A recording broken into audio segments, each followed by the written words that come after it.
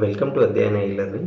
మనకు TSPSC junior assistant cum typist and senior assistant exams రాస్తున్న అభ్యర్థులకి మనకి పేపర్ 2లో కంప్యూటర్ అప్లికేషన్స్ ఉంది కదండి. దీంట్లో మనకి కంప్యూటర్ అప్లికేషన్స్లో బేసిక్స్ ఆఫ్ కంప్యూటర్స్లో ఒకటి ఇంపార్టెంట్ టాపిక్ వచ్చేసి ఏంటి అంటే ఇక్కడ కోడ్స్ అని ఉంటుంది. ఒకటి codes.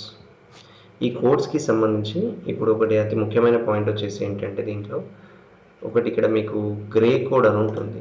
So grey code. So ఒకసారి మనం గ్రే కోడ్ అనే దాని గురించి ఒకసారి వీడియోలో డిస్కస్ చేద్దాం. అసలు గ్రే కోడ్ అంటే ఏంటి, సో దానికి సంబంధించిన పాయింట్స్ ఎట్లా ఉంటుంది ఒకసారి చూద్దాం గ్రే కోడ్ నుంచి. సో ఇక్కడ మీరు గ్రే కోడ్ని కనుక పరిశీలించినట్లయితే దీన్ని కొన్ని కేసెస్లో ఏమంటారంటే some times it is called as some times it is called as right. దీన్ని మనం యూనిట్ డిస్టెన్స్ కోడ్ అనొచ్చు. So unit distance code, some times it is called as unit distance code. లేదు అంటే కొన్ని కేసెస్లో it is also called as right. So it is also called as right reflective code అని కూడా అంటారండి, గుర్తుపెట్టుకోండి. So right, reflective code. మనకు reflective code కానీ యూనిట్ డిస్టెన్స్ కోడ్ ఏదైనా ఉంది అంటే సో దాన్ని గ్రే కోడ్ కింద కన్సిడర్ చేయడం అనేది జరుగుతూ ఉంటుంది. అయితే ఇక్కడ మీరు గ్రే కోడ్ అంటే మనకి ఎట్లా ఇస్తాడు అంటే ఎప్పుడైనా కూడా మనకి ఏదైనా ఒక డెసిమల్ నెంబర్ ఇచ్చి, డెసిమల్ నెంబర్ కానీ లేదు అంటే ఏదైనా ఒక బైనరీ నెంబర్ కానీ ఇచ్చి దాని యొక్క గ్రే కోడ్ని ఫైండ్ అవుట్ చేయమని అంటాడు. సో ఇక్కడ మీరు గ్రే కోడ్ని ఫైండ్ అవుట్ చేయాలి అంటే ఫస్ట్ మీకు ఐడియా ఉండాల్సింది ఏంటి అంటే ఒకటి XOR లాజిక్ గేట్ అనేది ఐడియా ఉండాలి. Okay right. So XOR logic gate okay concept is important. So ఇది ఒక కాన్సెప్ట్ ఐడియా ఉండాలి right. XOR logic gate concept అంటే ఇక్కడ మనకు XOR లాజిక్ గేట్ కాన్సెప్ట్ అంటే మీరు అబ్జర్వ్ చేయండి, ఒక చిన్న ట్రూత్ టేబుల్ ఉంటుంది కదా ఇక్కడ మనకి. ఇప్పుడు ఫర్ ఎగ్జాంపుల్ ఇది input 1, for example input 2, for example ఇది XOR అవుట్పుట్ అనుకుందాం. సో ఇది XOR output, for example XOR output. So ఇక్కడ వీటికి సంబంధించినవి కనుక మీరు పరిశీలించినట్లయితే for example 0 0, then XOR output is 0. So then 0, then second input is 1, so then XOR output is 1. So then it is 1, then 0, so then XOR output is 1. So then again 1, so then 1, then again XOR output is 0 right. అంటే ఇట్లా వస్తుంది. ఇది యాక్చువల్గా మనకి XORకి సంబంధించిన code. అంటే XOR ఇక్కడ logic వచ్చేసి ఏంటి అంటే if the all inputs are same then output is false. So otherwise it is true. ఇక్కడ వన్ స్మాల్ నోట్ వచ్చేసి ఏంటి అంటే XORలో if the all inputs are same then output is okay. So then output is false. If all the inputs are same then output is false. So otherwise output is true. So otherwise output is true. Yes, ఇది logic యాక్చువల్గా. So XOR గేట్ని మనం follow అవ్వాలి. అంటే 0 0 ఉంది, ఇప్పుడు input 1 is 0, input 2 is 0, both are same then output is 0. Input 1 is 0, input 2 is 1, then XOR output is 1 right. Input 1 is 1 and input 2 is 0, then XOR output is 1. Input 1 is 1 and input 2 is 1, then XOR output is 0. If all the inputs are same then output is 0. If all the inputs are same then output is 0. So otherwise it is 1. So this is the logic actually right. So ఇప్పుడు మనం grey కోడ్లో మనకి question ఎట్లా ఇస్తాడు అంటే decimal number ఇచ్చి grey code అడగచ్చు, లేదు అంటే బైనరీ నెంబర్ ఇచ్చి గ్రే కోడ్ అడగచ్చు. సో గ్రే కోడ్ ఇంప్లిమెంటేషన్కి మనకి ఇంకొకటి ట్రూత్ టేబుల్ కూడా ఐడియా ఉండాలి. సో మనకు గ్రే కోడ్ రావాలి అంటే ఇంకొక పాయింట్ వచ్చేసి ఏంటి అంటే దీంట్లో సో ఇక్కడ మనకు బైనరీ అడిషన్ అనేది కూడా ఐడియా ఉండాలి. సో బైనరీ అడిషన్ అనేది కూడా ఒకటి ఇంపార్టెంట్ ఇక్కడ మనకి, ఓకేనా. సో ఇక్కడ బైనరీ అడిషన్లో వచ్చేసి ఏంటి అంటే ఫర్ ఎగ్జాంపుల్ సో దాంట్లో 0 + 0, సో 0 + 0, సో 0 + 0 ఇది ఏమవుతుందంటే 0 అవుతుంది. సో తర్వాత నెక్స్ట్ వచ్చేసి ఏంటి అంటే ఇక్కడ for example so 1 + 1 okay. So 1 + 1 so right. Next వచ్చేసి ఏంటి అంటే మీరు okay 1 + 0, so 1 + 0 then which equals to 1 right. Next one is so then 0 + 1 right. now here it is 0 plus 1, 0 plus 1 which equal to 1. Next one is, for example, so then 1 plus 1, 1 plus 1 which equal to result bit is 0 and carry forward bit is 1, right? Okay, result bit is 0 and then carry forward bit is 1. And next one is so 1 plus 1 which equal to result bit is 1 and carry forward bit is also 1. So ఇది binary addition అనేది మీకు idea ఉండాలి. Binary addition and ఈ XR condition idea ఉన్నట్లయితే so మనకి ఈజీగా మనకు grey కోడ్కి సంబంధించిన పాయింట్ సో మనకి ఈజీగా రావడం అనేది జరుగుతూ ఉంటుంది, రైట్?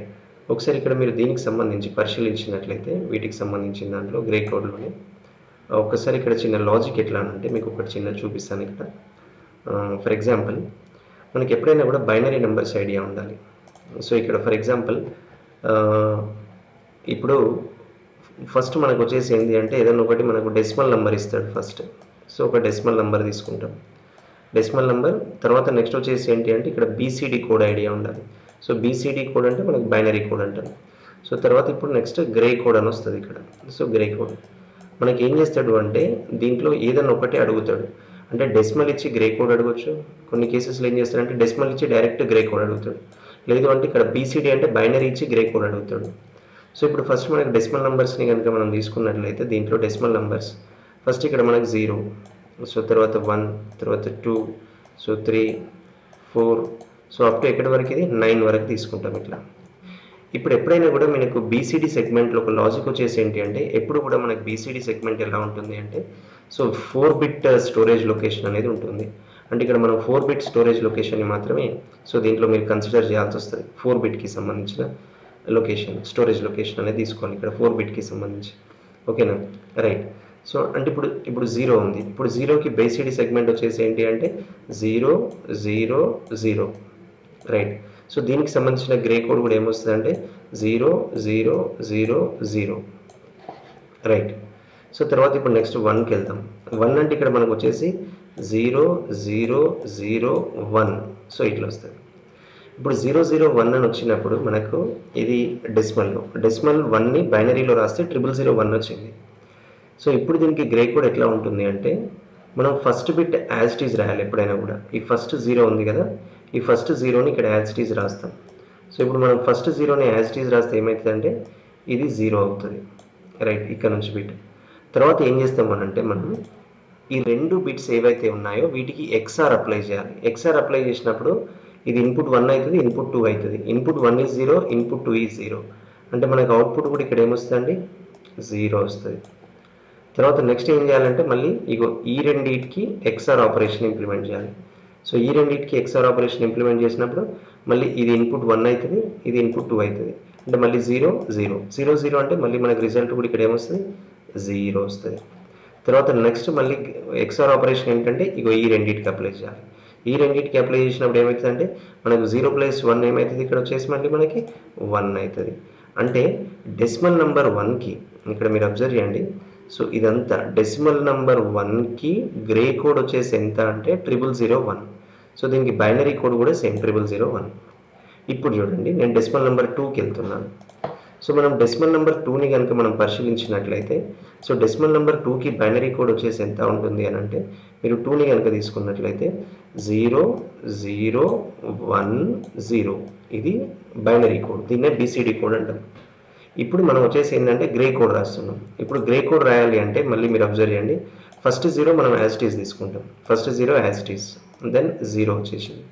0 వచ్చిన తర్వాత ఇప్పుడు మనం ఏం చేస్తామంటే ఈ రెండింటికి ఇప్పుడు ఎక్స్ఆర్ అప్లై చేయాలి. ఎక్స్ఆర్ అప్లై చేసినప్పుడు ఇన్పుట్ 1 0, ఇన్పుట్ 2 0, సో మనకి ఆటోమేటిక్గా అవుట్పుట్ కూడా ఇక్కడ ఏమొస్తుందండి ఇప్పుడు ఇది 0 వస్తుంది. తర్వాత నెక్స్ట్ ఏం చేయాలి అంటే మళ్ళీ ఈ రెండింటికి ఎక్స్ఆర్ కోడ్ అప్లై చేయాలి. ఈ రెండింటికి ఎక్స్ఆర్ కోడ్ అప్లై చేసినప్పుడు ఇది ఇన్పుట్ 1 ఈజ్ 0, ఇన్పుట్ 2 ఈజ్ 1, 0 1 అని అంటే మనకు ఆన్సర్ ఏమొస్తుంది ఇక్కడ 1 అని వస్తుంది. తర్వాత నెక్స్ట్ ఏం చేయాలంటే మళ్ళీ ఈ రెండింటికి ఎక్స్ఆర్ ఇంప్లిమెంట్ చేయాలి.